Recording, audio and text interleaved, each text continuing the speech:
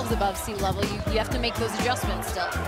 Keep them fresh. And a breakaway for the Wolfpack. Cambridge from 3. I don't blame Jeff Linder for letting them fly. Ducell now has 22 made threes on the season, and what? It's Ducell wide open for the drive. Ducell leads all scores in the contest with 11, and Coleman adding points with a 3. How about the hustle from Maldonado, and he'll get it right up, and they're not going to call. Absolutely. You look at those teams, of course, in the top tier of the conference, and if they all end up there, it looks like the player of the year will probably come from behind the arc this half.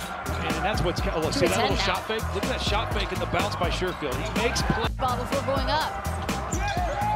Look at this. What a hustle play by Coleman. Easy points for Washington, and all of a sudden.